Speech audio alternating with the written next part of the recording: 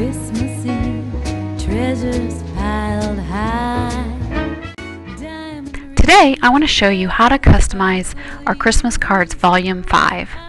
So right now I have up one of the Christmas cards and I want to just go over some of the basic elements of the card. When you pull it up, it'll have a gray box, which is where your photo will go, and it has all these elements, and it may have where it says 4 photos, and that's an area where you can add extra photos. And I'm also going to show you how you can create your own boxes and add photos so that you can do it any size that you choose. I'm going to go ahead and turn that off. And we have a shape here, and this shape can, just by double clicking it, you can change that shape to any color, and that's how the shapes work. And you also have a hue saturation layer right here, and you can double click that and change the color to anything you want. And when you see that hue saturation, and you just move this around, and you can also desaturate.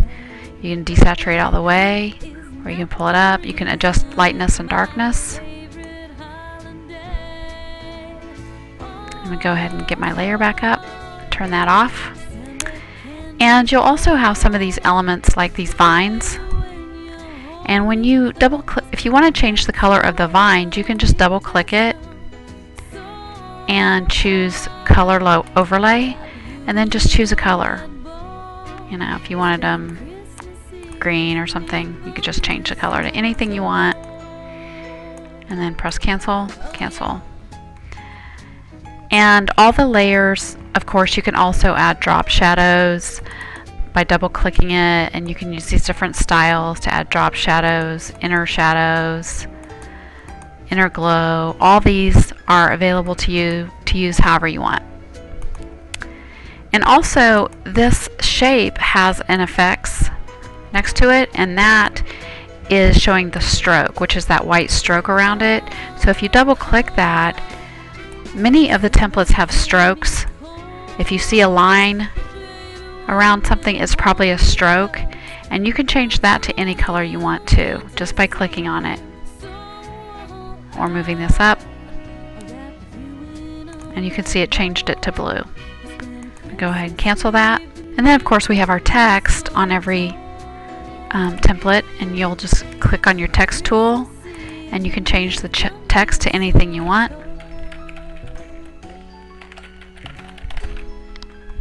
And you can also change the font. I'm going to come to Window, Character, and you can change it to anything you want.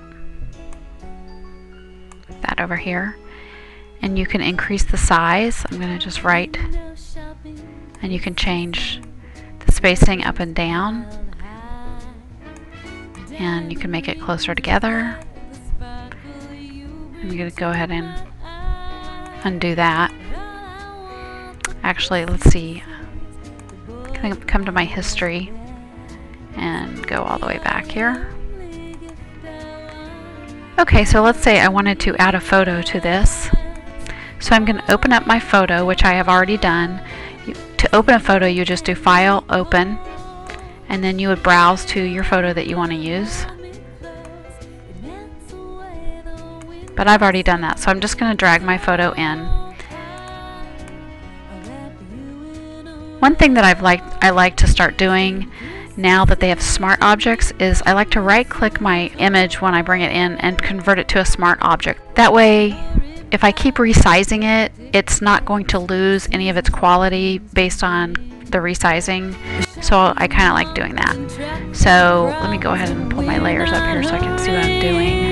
I want to put this right above where it says Clip Large Photo here. I'm going to go ahead and click on it. You want to make sure you have Auto Select Layer and Show Transform Controls on. And then I'm just going to press Shift and drag this out. And I'm just going to use my arrow keys to get it where I want it. Press Enter, and if you want it to go a little bit faster, you can press your Shift key while you're arrowing it, and it'll move faster. And then I'm going to right click it and click down here, can't see it, but it says create clipping mask. There's my photo in place. And then I can come down and customize it further. I could change the color. Okay, so I can change my color. And let's say I wanted it to be the same blue that's in his hat. I can just keep moving it until I feel like it matches. And it's completely customized now. Now I want to show you what you would do if you had several photos.